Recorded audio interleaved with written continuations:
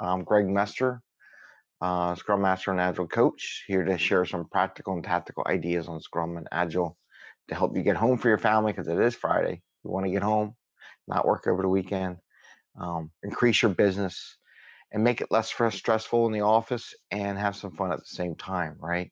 I look at organizations that they look around, they hire people from all around the globe. One person there, one person here.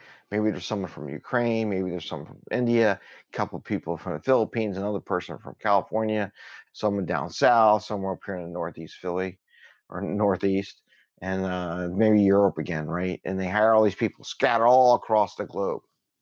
And one day I will bring a globe in, and I'll have that as a prop, but I don't have one right now.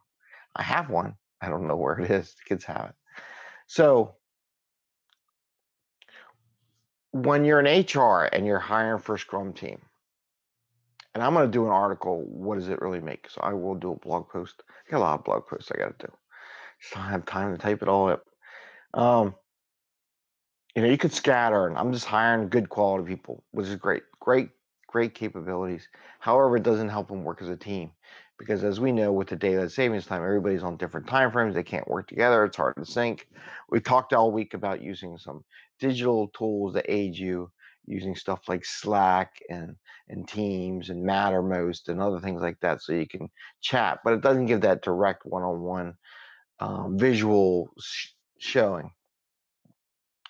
And one of the things I noticed about HR here in the States is they think everyone in India is in the same spot. Now, I'm not going to say it's just here in the States because I get calls from people in India asking me about, hey, do you want to go work in Pittsburgh? I go, do you know how big the state of Pennsylvania is? And I'm like, do you really know? This is Philadelphia, not Pittsburgh, right? So people call me about, well, what's in Pennsylvania? I'm like, it's a 10-hour drive from my house to Pittsburgh. So you really don't know, right? So it's the same idea. People here in the States go in India. Oh, they're all in India. I'm like, India is a giant country. It's the distance between here and like Colorado, because we were trying to figure it out one day, how many time zone is and how spread that is. And I see companies that hire from different cities into the same team and Scrum team. And I'm like, why are you doing that? I mean, it doesn't make any sense. So there's a couple layers. So like if you're going to hire an organization, it would be great if you're going to hire them all seeds that they could all be grouped together so they can work together. Ideally in the same building, just like we have here in the States. Can you get them all in the same building? And people just like have no idea. They don't ask the question. And really, it's really like a serious question when you're hiring overseas. Can they all be co-located, right? First question. If they can't, and you're going to hire from different cities, hire a tester and developer in the same company so that they can work together, or at least two testers, or group them together so they're in the same place so they can talk and share ideas and have discussion and have some human interface for the team level stuff. I see so many organizations that don't, and they scatter them all over the place, but you need that little human interaction. And when we do this coding, because coding is hard, testing is hard, it ain't that easy. Everything else is just miracle, everything get done. But as a coach, I try to help teams and companies when they hire is that they try to group everybody together, right?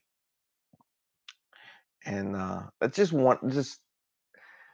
this is my advice to the companies, and I will make this an HR clip because I am going to do an HR playlist and a recruiting playlist, going to HR recruiting, and just talk about recruiting ideas in Agile, how to hire people in Agile. I mean, it's really simple. That everybody has these fancy HR, how to do what. It's really simple. Get them in the same room. You can do that. We'll take care of the rest as a coach. That'll be easy enough. So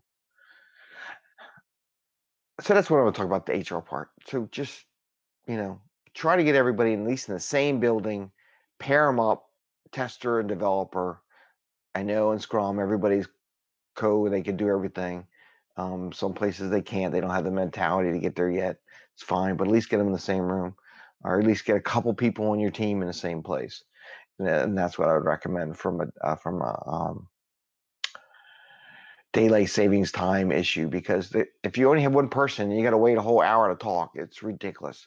It's good if you have dev and test, because if a tester finds a bug, that person can fix it, and vice versa. Hey, I just finished this. Hey, tester, can you take a look at it and let me know what you think? Right? You get that quick, rapid turnaround. That's what we're looking for sprint. It's called a sprint. I say this a lot. People are like, sick. I know you call it a sprint. It's not a marathon. Yes, it's called a sprint. The sprint works well when two people are closer together and they can interchange and get everything going. It's really simple. As I said in my video, I like to keep it simple. Simple wins, right? Complicated fails.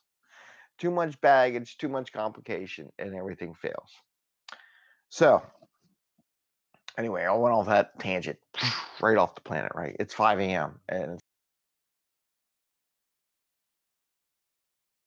it's Friday. It's Friday. Oh, it's fortune cookies today. Fortune cookie day.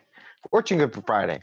It's good morning. It's 5 a.m. Mester Scrum. Hope everybody's doing well. It's been a long, interesting week for the first week of November for me. Going out and did the international stuff. Greg Mester, Scrum Master and Agile Coach here.